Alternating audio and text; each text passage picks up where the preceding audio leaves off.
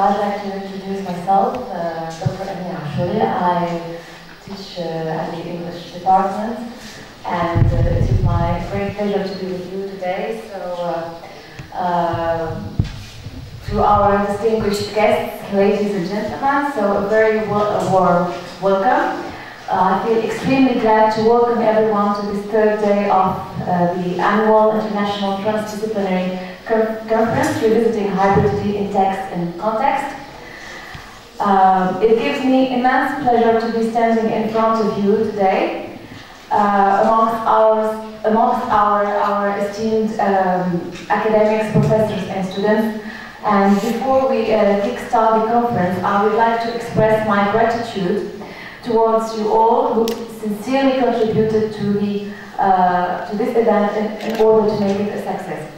My sincere gratitude goes particularly to Professor Limon Meliti, whose hard-working devotion and leadership have been to us at the English department a real inspiration. Most of all, the conference is and is still an opportune time to renew contacts and discuss new perspectives on different themes. And I must say that all of them have been insightful so far. The agenda of the conference has indeed covered a wide range of interesting themes, and the papers that have been presented during the last 2 days were ultimately insightful. So I would like to remind you very briefly about a number of yesterday's papers that covered so population, hybridity, and post-humanism in the Moore's lifestyle and the English patient.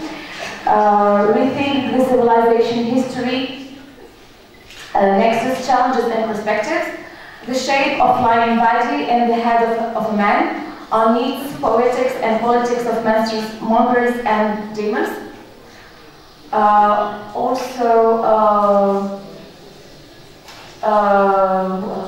So أحلام محجوب, culinary metaphors, reclaimed Arab American hybridity in Diana Abu Jaber's the language of baklava, Khalid Bilabdi, language context and source of linguistic hybridity, case study of Algerian dialectal Arabic.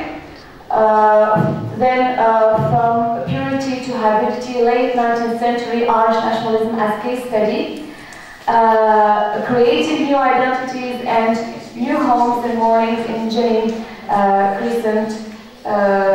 So that was briefly a list of the papers covered yesterday. So I would like now to introduce Madame Hager, Professor Hager dris, who will be giving a keynote speech.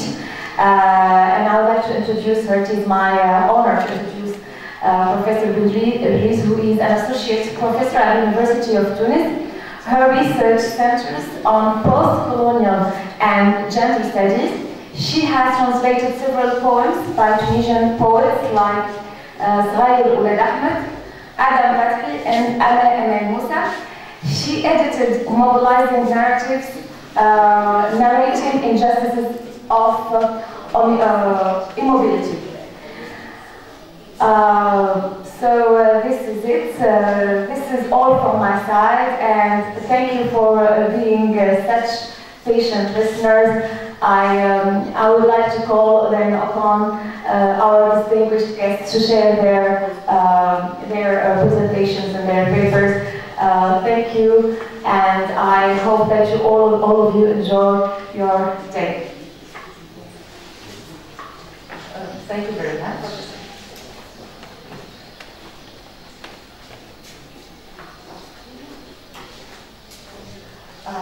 I'd like, first of all, to thank Dr. Meliti, who engineered this very successful event. Thank you very much for your diligence and your work.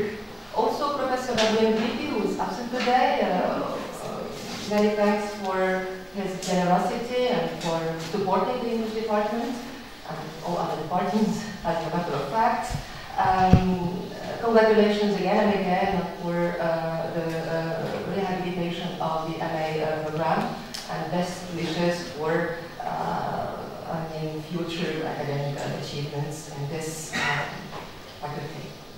So today I'm going to speak about one of the most famous and celebrated Tunisian poets, Eden Fakhi. And please let me start with, what's that?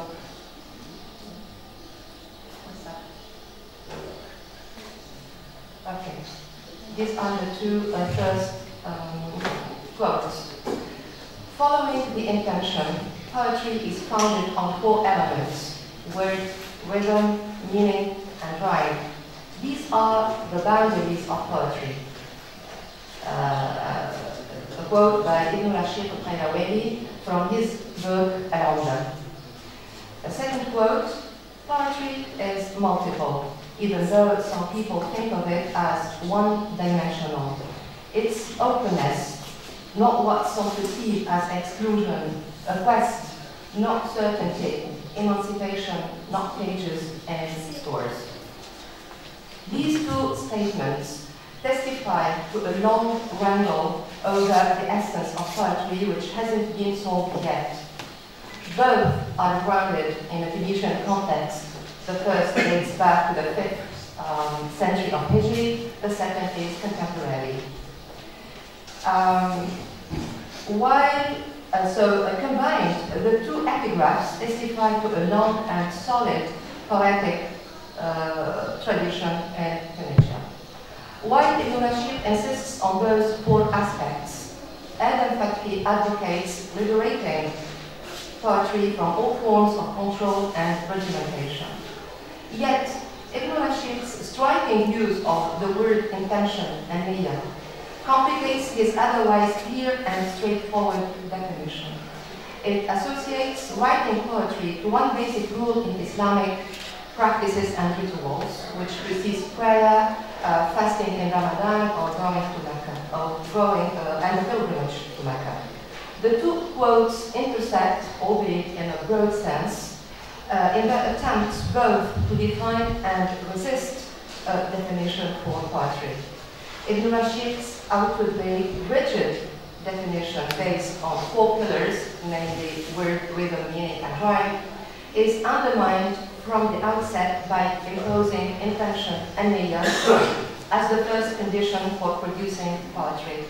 In other words, one can follow these principles to the letter, but if they don't intend their text to be a poet, then it will never be.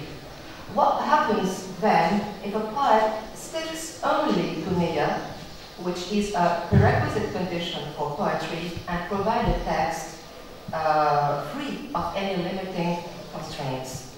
If Ibn Rashid couldn't envision such a mode of writing poetry, Eden Fakhi defies definitions altogether. Ibn Rashid's niyyah, together with the word boundaries, which is evocative of the phrase Tilka Hududullah from Surah Al-Baqarah, is based on religious dogma and figuratively presupposes a poetic deity, a god whose genre commandments all poets must observe. Fakhi's description, on the other hand, marks a hubristic moment, a deliberate subversion of any code of poetic belief. This takes us to the chief idea of this paper, the hybrid quality in Fakhi's poetry. How, you may ask?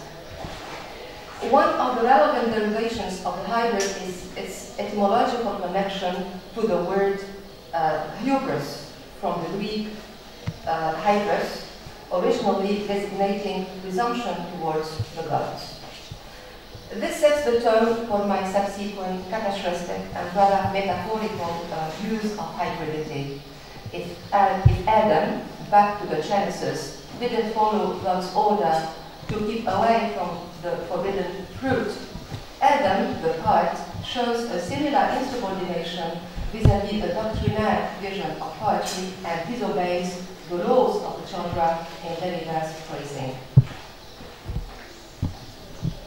The rationale behind this paper is to examine the generic complexity and Ferke's Jura, while pressing the cultural borders of the term hybridity to the field of genre studies. I argue that hybridity in Adam Ferke's Jura is an action, an event, and a way of being. This paper is divided into three parts. First, who is afraid of hybridity? Second, Adam and poetics of the hybrid. And third, the blind glassblower between and beyond genres. So, who is afraid of hybridity? Hybridity is a Kantian term that yields not only disparate definitions but also provokes diverse responses. Originally used in biology and botany to refer to offspring of plants or animals of different variety or species, it has evolved into an umbrella term that encompasses a broad array of applications ranging from mechanics to education. Its Latin etymology, hybrida, variant of hybrida, mocro, was appropriated by colonial and national discourses to promote racial and racist agendas. Even though the term is vindicated by post-colonial theory as a site of resistance and subversion of racial impurity, the hybrid is still regarded as the locus of fear and anxiety. Bringing hybridity to the field of genre studies is no less problematic. The two terms are not only opposite but also antithetical. The phrase hybrid genre is an oxymoron, as hybridity, which means mixing, combining, or blending, is diametrically opposed to genre, which is a hallmark of purity. In the realm of literature, the word genre carries unmistakable associations of authority and pedantry, and commands control and regimentation. Indeed, and I quote Derrida here, as soon as genre announces itself, one must respect the norm, one must not cross a line of demarcation, one must not risk impurity, anomaly, or monstrosity. Put differently, as soon as a genre announces itself, hybridity must eclipse. Its threatening presence is associated with degeneration and debasement. In the field of genre studies, hybridization refers to acts of combining, fusing, or mixing. David Duff defines it as the process by which two or more genres combine to form a new genre or subgenre, or by which elements of two or more genres are combined in a single word. While accurately describing the process, Duff's definition is careful to provide two different byproducts of this operation. It might lead to the creation of a new genre or subgenre, or it can simply result in a harmonious coexistence of different genres. His use of the word combination, however, is likely to elicit criticism of the notion of hybridity, which is based on the logic of amalgamation of a fusion at some elementary level, while overlooking multiplicity, which is premised on concurrence. Alain Martina, for instance, proposes to substitute the term hybridity in genre studies for genre blending. Other terms which investigate mixing or combining processes may provide more intriguing alternatives. Levi-Strauss' concept of bricolage offers a good example of assembling, adapting, and transforming. Bricolage, which was originally used in anthropology to describe the process of myth-making, is interestingly extended to acts of writing. As it operates within a pick and mix methodology, bricolage is capable of infinite extension because basic elements can be used in a variety of improvised combinations to generate new meanings and within them. Another term for mixture, which also gained a wide circulation in anthropology, is syncretism.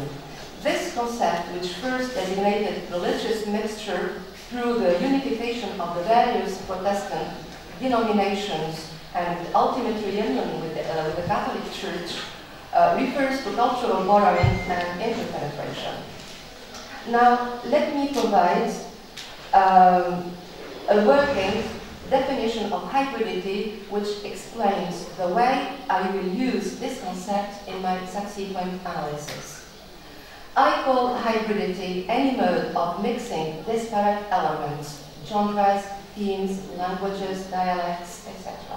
It's first and foremost an act of resistance, a war machine in Deleuze's and Dada's phrasing against the genre apparatus. A hybrid genre is nomadic. It progresses in the intermezzo, always in the middle, between things into being. It's a mobile genre. It resists closure, stasis, and sedentariness. I pursue in this paper a metaphorical dimension of the hybrid, one that pays attention to border crossings, crossroads, and conjunctions. A hybrid genre is primarily a genre in motion.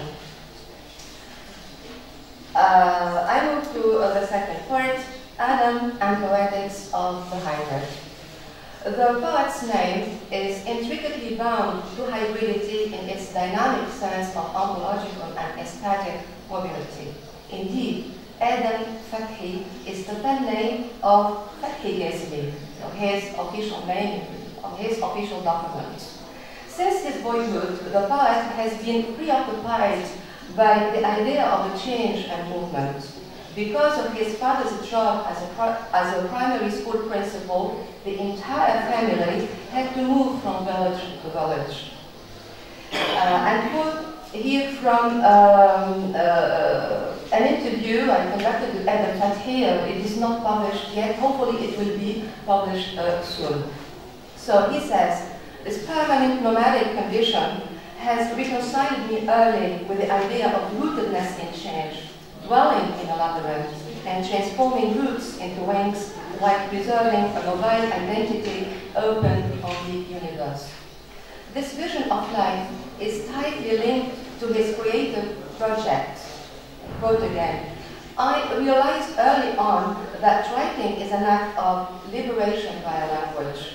The poet, like Adam, learns all the names and then starts renaming everything the way he wishes in order to recreate his world. I found it natural to start recreating myself by choosing my own name rather than accepting a name chosen by somebody else. And thus, Adam Fathi, a mixture of two names, was born. A new birth grounded in an act of bricolage, which he describes as originative transformation. Fathi, with its root Fataha, is the root that opens on today and tomorrow, whereas Adam is the wing that sprouts from the roots. This name, he stipulates, I quote again, doesn't stem from a given meaning. It rather earns its significance from its progress. It's both local and global, insider and outsider, sedentary and nomadic, static and changeable, a citizen and an exile. Adam is probably the first exile if we believe the cosmogonic myth. This is how I perceived both myself and the poet.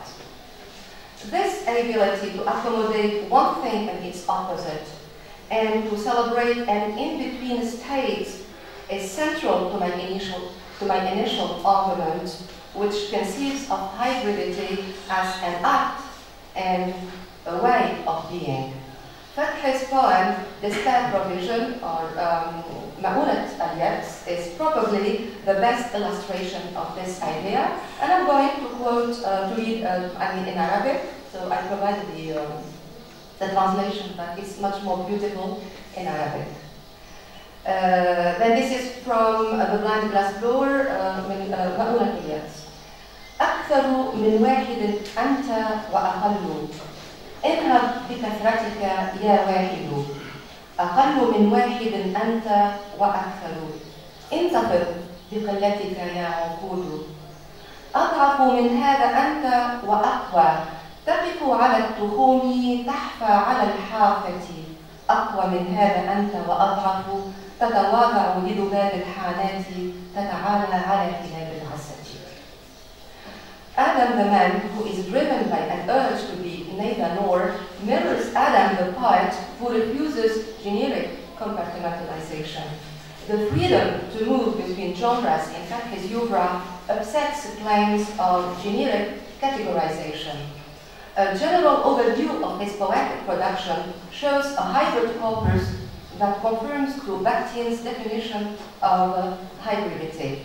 What we are calling a hybrid construction is an utterance that belongs by its grammatical and compositional models to a single speaker, but that actually contains mixed with an end two utterances, two speech manners, two styles, two languages, two semantic and axiological belief systems. From this perspective, Fathi's work is a hybrid ensemble of songs written in standard Arabic and Tunisian dialect, long epics and short poems, and free verse and prose poetry. Right from the onset of his poetic career, Fathi has refused rigid, generic lines. He is probably the unique Arab poet who has used the phrase kitab shari, poetic book, to refer to his collections of poems. The label encapsulates the hybrid essence of his creative production within an oxymoron unifying acts of writing. What is also specific to his poetic experience is that all these poetic books operate within aesthetic and thematic continuum connections.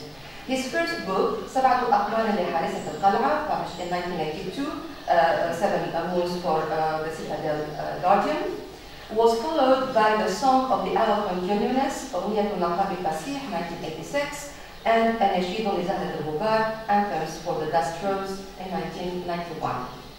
Written in a hybrid form, amalgamating free verse and prose poetry, 7 Moons narrates the story of Yasar and Adam, who embark on a journey or on a quest for something they cannot define. On their way, they find 7 moons. One day, they arrive at a mysterious citadel guarded by a woman called Hager. They entreat her to allow them in, and then she accepts on one condition. They give her the 7 moons. Once inside, they realize that all they have been looking for are those moons. In that moment, when failure and wisdom intersect, the two men merge into one person, Yasadam. When Yasadam attempts to leave the citadel, Khadra transforms him into an explosive body. I quote, "She gave him a leg made of fire and a leg made of sulfur. Then she said, 'Speak.'" Yasadam is unable to speak, of course, because the moment he's going to speak and his lips touch, he is going to explode. The Song of the Eloquent Unionist, a 32-page chapbook, is a sequel to 7 Moons, in the sense that Yasadam, Adam Fathi's alter ego, decides to speak. The book is a kamikaze venture. Instead of the oblique political allegory in the first book, which insinuates more than indicates, Adam Fathi writes in a clearer and more straightforward way. Metaphorical spaces are transformed into real places, and Tunisia emerges as the speaker's passion and quest. Soon after its publication, the book was censored and banned from circulation or reprint. And Adam Fathi was, very much harassed at that time. 9 years later, Adam Fathi published Anthems for the Dust Rose. While similar to 7 Moons in its strategy of obfuscating generic lines by removing any genre indication on the book's cover, it carries on the suicidal mission of An-Naqab al-Fasih. The book is composed of 13 poems written in free verse, a system which uses as a metric unit the foot at Af'ila, instead of the two heavy stick and weight. The texts raise ontological, political, and aesthetic questions related to the role of poets and poetry. Political anxieties dominate the whole book and reach momentum in Anthem of Life, then Nasheed al-Hayat, a strikingly bold poem which doesn't hide behind metaphors or symbols and ironically confronts the oppressive regime.